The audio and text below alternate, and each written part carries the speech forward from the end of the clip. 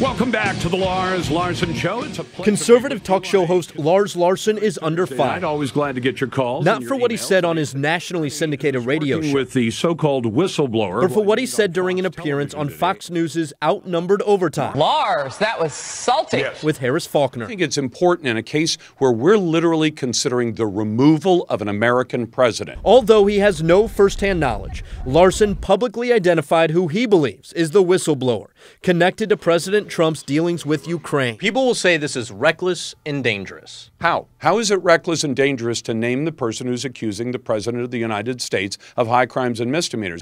Well, my first reaction is to shrug it off. This is Lars Larson. After all, we know him as the clown prince of distraction. Political analyst Len Bergstein calls Larson's decision to out the suspected whistleblower a fundamental disservice to our democracy. The reason the whistleblower statutes were set up was so that someone could come forward with the truth and know that they would be protected. If, in fact, what a Lars Larson can do in this case is say, oh no, if you come forward, you're fair game, and we're going to make your life miserable. That will have a chilling effect on anybody, I think, coming forward. I named the whistleblower today. Lars Larson sees it differently and believes the person who may take down the president needs to be named.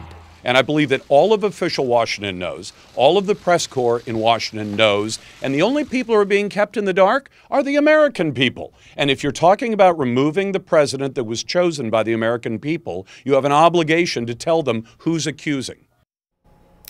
All right, as you might imagine, people are weighing in on social media, and those critical of Lars Larson's comments think he should be punished. But as he pointed out, Fox can't punish him because he's not an employee, just a guest. Laurel?